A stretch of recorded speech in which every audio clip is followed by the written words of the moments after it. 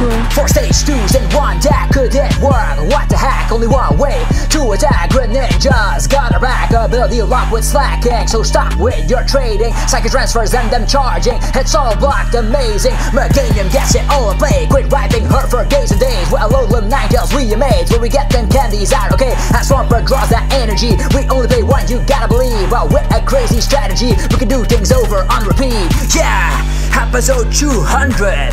We've come a long way, haven't we, folks? This is going to be a special one. Very crazy special deck on the 200th episode. Here we go. Yeah. What's up YouTube, it's Zapdos TCG here and welcome to the 200th episode on my channel. If you have been a long time subscriber, thanks for sticking around for so long. If you're new to the channel, be sure to subscribe because I post the latest news and best decks in the format. So be sure you are subscribed so you don't miss that content. Today on the 200th episode on my channel, I'm going to talk about Shintaro Ito's crazy deck that got 4 stage 2s combined into one deck. It's going to be fantastic, it's going to be amazing. So grab yourself some soda and some popcorn because you want to learn about this deck. Shintaro Ito is no stranger in the TCG community. He got first place at the 2016 World Championship and he brought Mega Ordino EX for the people that remember him from playing that deck. He created another crazy deck called Meganium, Swampert, of course Greninja-GX and Slaking. So that is all combined into one deck, and today we're gonna be looking at the deck and talk about all the cards that have been used in this list. And we do see that in the Japan area, of course in Niigata, that tournament, he got 11th place. So this deck, out of like thousands of people, this actually got 11th place. So that's not bad for kind of a strange 4 stage 2 decks. Yeah, let's just go into this list and talk about all the cards that are in here.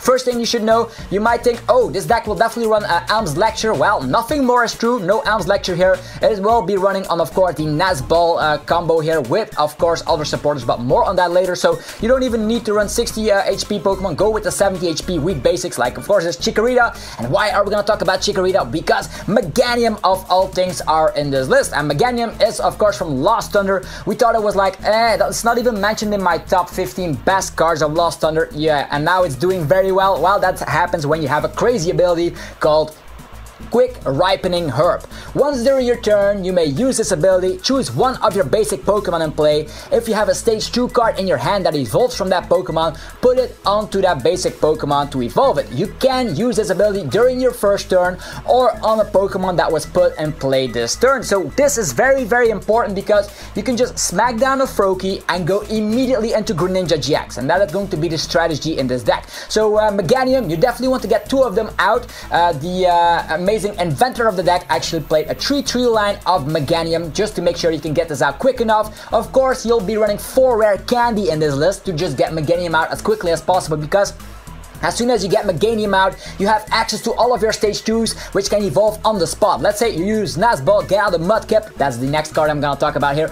Boom, Ripening Herb, bam, it goes into Swampert, and that's how you can get those stage 2s into play. This is a crazy deck that only relies on one single energy, and that is called Super Boost Energy. This Super Boost Energy has been seen play, of course, with things like Gardevoir, and of course Swampert is around. Swampert does love its Super Boost Energy, and it's back in this deck again. A 3-3 line of Swampert is also included here because of the ability Power Draw.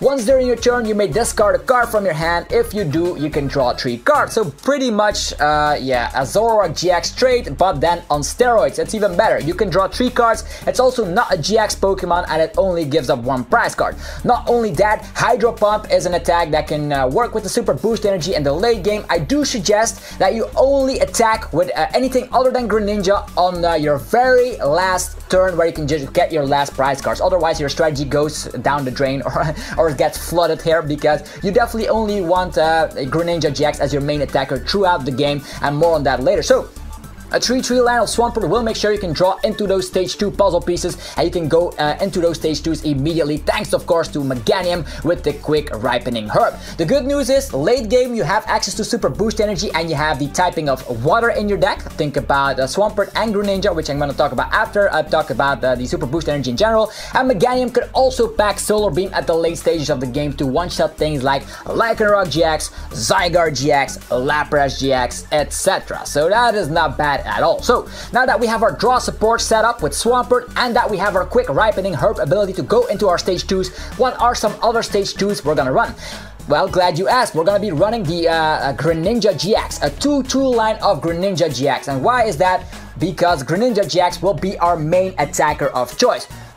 Greninja-GX comes back with actually kind of the neat attacks here. You don't always have to be afraid like, oh my god, I'm weak to grass, how Jumpluff's gonna eat me up and stuff. Well, don't care about that. You just have your Haze Slash, you just smack damage, and then you go straight into the deck. You shuffle this Pokemon, all cards attached to it, into your deck, and most of the time that will be Froakie, Greninja-GX, and your Super Boost energy on the deck. So you try to play aggressively as possible and make sure that only those 3 cards end up being the last cards in your deck. Then you can just draw them out with Swampert, bam, you can just get Greninja out once again, get him to the active position with things like Guzma, Acerola, and Switch, and then you can just smack Haze Slash, and then Greninja goes back into the deck, and you can just repeat the process over and over and over again, unless the opponent takes all of their prize cards. But other than that, if they cannot even use things like the Enhanced Hammer, because as soon as you attach it, you go back into the deck. That's how the power works. Not only do we have this crazy Haze Slash attack, we also have Shuriken Flurry, which makes sure that can snipe as well. Even though we don't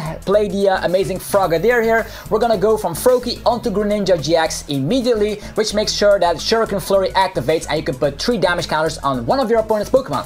This could help to snipe and soften up the damage against things like Granbull or against other Pokemon that like have 60 HP. Think about some weak Zoroarks that you just want to snipe 30 on, while you can just repeat the process here. This is going to be fantastic. I already want to playtest this on TCGO, but this is an episode, a deck analysis. I want to give you all the strategies and information first. So now that we have Greninja-GX explained, it also has a GX move, 130 damage to one of your opponent's bench Pokemon. This could be very useful, but I do not recommend it until you only need to take your last prize cards or prize cards, depending on if you knock a GX or a basic Pokemon. So that's why I do suggest always using Haze Slash, because you only have that one single Super Boost energy, and otherwise your strategy will just fail. Okay. You might just think, wow, all those stage 2s, that is just clunky as hell. Well, that is true, but there's even another one. We have Slaking from Celestial Storm. I just say, like, I miss Garbodor, of course, with the Garbotoxin ability, where you can shut down any ability, while Slaking is that Pokemon for you. As long as this Pokemon is your active Pokemon, your opponent's Pokemon have no abilities. And the good news is, your abilities still count. That means you can just rely on the Shuriken Flurry, you can rely on the Power Draw, and of course on the Quick Ripening Herb. So just put your Slaking in the active after you use the attack of Greninja-GX, the Haze Slash, put Greninja back in the deck and promote Slaking. I know Slaking is weak to fighting, Boswell GX is around, that is true, and of course other fighting Pokemon like Baby Boswell and Lycanroc are around, but this deck actually was invented in a meta where of course things like Zapdos were very prominent, Blacephalon, Rayquaza, so this is going to be very great, shutting down all those abilities. No more you're gonna see like of course traits from Zoroark, that has been shut down. Also the abilities from Malamar, the Psychic Transfer, have been shut down. You of course have the ability of Rayquaza to get energies attached to Rayquaza, also shut down. So lots of abilities in the format right now, even things like Instruct of Oranguru. If you get the Slaking on the active position against Granbull, they pretty much have to shake your hand because it's GG, because they will not be able to rely on the Smooth Over of Magcargo as well as the Instruct. So very strong shutting down abilities. It also can smack down 160 damage, which can be used in the late game to knock out a GX. Surprisingly, you can snipe with Greninja-GX and then finish the move with critical move. But the thing is, you only need to use it at the late stages of the game where you only take your last prize cards. I keep repeating myself because this is only a deck with one energy and you don't want to misplay. So now that we have our fourth stage 2 explained, you might just think this is clunky, people will use Marshadow, people will use Judge, we will brick a certain amount of times. Well, that's where of course Alolan Vulpix with Beacon comes into play. Of course you got used to it thanks to Guardians Rising, very great card. But of course the Alolan Ninetales-GX from Lost Thunder is way better. Mysterious Guidance will make sure that you can get your rare candies to evolve into your Meganiums. Even though you might give up 2 prize cards with Alolan Ninetales, it's definitely worth it to get your setup, because as soon as you get your setup, things will go smoothly. Not only that, if Alolan Ninetales gets some damage, you can just Ace Roll it away from the field and you're done with that. So the Mysterious Guidance is the only way actually to get your rare candies out quicker than you possibly want, and it's also the only GX that will stay and play after we attack. So this is kind of hustling here, because they might knock out Alolan Ninetales-GX, but I do recommend Ace Rolling it away after you use Mysterious Guidance.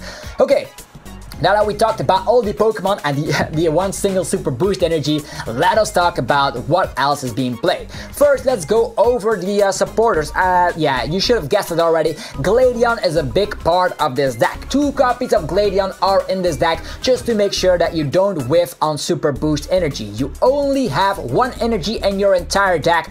You might as well make use and grabbing it with Gladion. There might be some games where 2 Gladions and Super Boost energy is priced. Well, maybe you can just have some luck with Greninja-GX and snipe and stuff, and nah, this is never gonna work. If everything's priced, you will probably lose the game. Just scoop and go to game 2, where you can just have access to Super Boost energy. The chances of Super Boost energy being priced is not as high as it seems, and with Gladion you just have access to it. Next is something I already talked about here, is Acerola. Just so good. Acerola will make sure that sometimes when they smack your Slaking, when it's in the active and it's not one-shotted, you can use the Acerola, smack down your little Slakoth and evolve into Slaking once again, thanks to the quick ripening herb of Meganium. That's how powerful getting Meganium out is. So that's why Meganium and Swampert are kind of the main heart and soul of the deck to make it function. Swampert can draw everything out and Meganium can evolve everything. That's how it goes. Next supporter will be Guzma. Of course, 2 copies of Guzma here. Sometimes all of your switch cards will run out eventually, and with Guzma you can get out of the nasty active position, because yeah, Slaking does have a huge retreat cost, and yeah, it also is nice to just target something that you will want to one-shot. Think about things like Macargo, or maybe things that you can one-shot with Haze Slash. And of course, the next draw supporter is going to be Lillie. 2 copies of Lillie. Lillie is great in the early phase of the game, because if you use it on your first turn, you can draw until you have 8 cards. That will make sure you have lots of Nazballs. I'm going to talk about the item card soon. And the last supporter on this list is going to be Looker. Looker will be necessary, because I don't know if you've noticed this, but Looker can draw the 3 bottom cards of your deck. And why is this great? Well, there's only one possible explanation, and that's going to be Looker Whistle. This is an item card that searches your deck for 2 cards named Looker, reveal them and put them into your hand. That way you can keep yeah, drawing your cards over and over again, and that's why you can just have your Swampert drawing cards, Looker drawing cards. You can have lots of cards in your hand, and then you can just smack with your stage 2s. Not only that, we're also going to be running Palpat to, of course, reuse our powerful supporters like Acerola and maybe even Guzma. You could also Palpat, of course, Lookers into the deck, but that is something I haven't seen too much of yet. Next is going to be the item cards. I'm just gonna say this straight away: 4 copies of Rare Candy. Smack, it's over with. So with Rare Candy, you can just go into your Meganium and then the deck runs itself.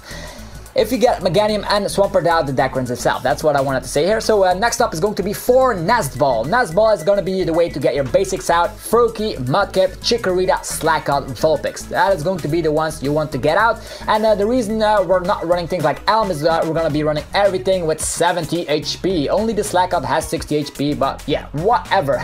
There's also going to be, of course, 4 copies of Acrobike, some more draw power. So we have Acrobike, we have Looker Whistle to get more Lookers in the hand, we have Swampert, so you draw very, very quickly into your deck. And the reasoning behind that is that as soon as you have like no cards left in the deck and you can use Haze Slash, you can use your combo on repeat infinitely.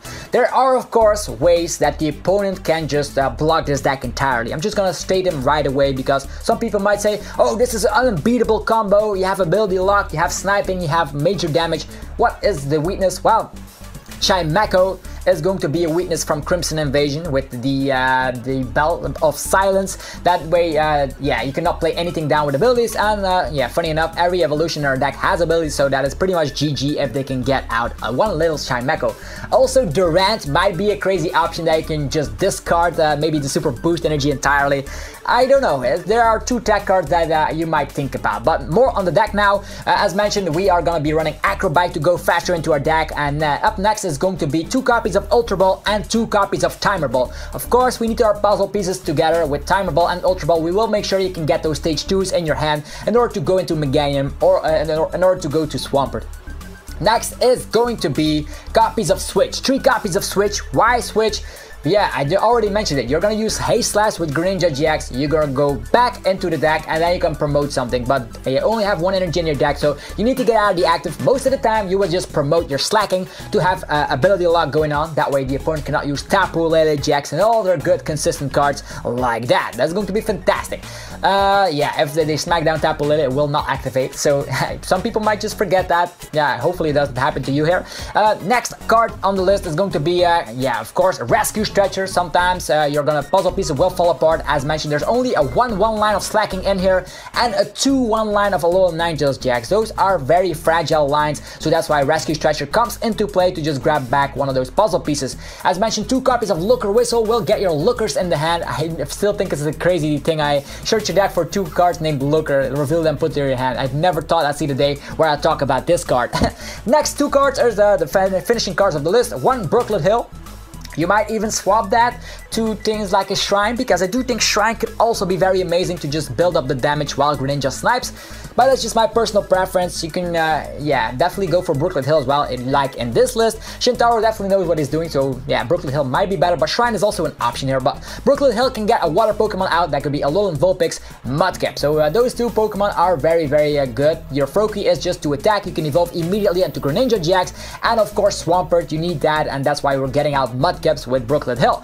Then 1 copy of the Choice Band. The Choice Band will help with the numbers with Haste Slash. Not only that, if you have a Choice Band and you have Haste Slash and you have the Snipe, you deal 170 damage.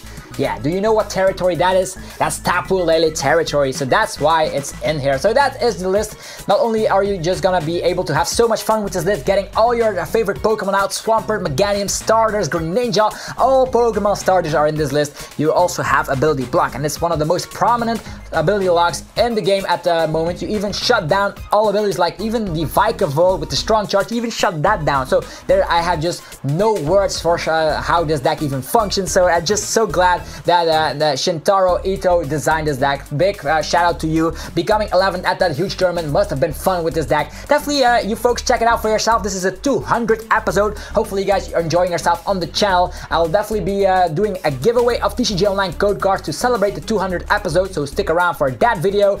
I think I have a lot of TCGO code cards, so you can definitely get yourself some puzzle pieces, because this deck list runs cards of a different set. We have Lost Thunder cards, we have Celestial Storm cards, Forbidden Light cards. It's all in here. So yeah, hopefully you guys enjoyed the video. If you did, be sure to demolish the like button. Be sure to mention in the comment section as well what you think about this deck. And I also want to know, yeah, are you gonna test this out? Are you afraid of this deck or not? Are you gonna run the tech card I mentioned, like Chimecho or Duran? Let me know in the comment section below, and I'll be seeing you guys in another TCG video soon. Have a fantastic rest of your day, guys, and I'll be seeing you guys shortly. Peace out.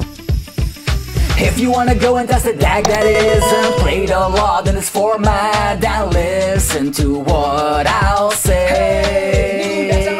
If you wanna go and try it out with me, let me know how it does in a tournament. I think it could be really great. Chilling on Sundays while new ideas pop in my brain.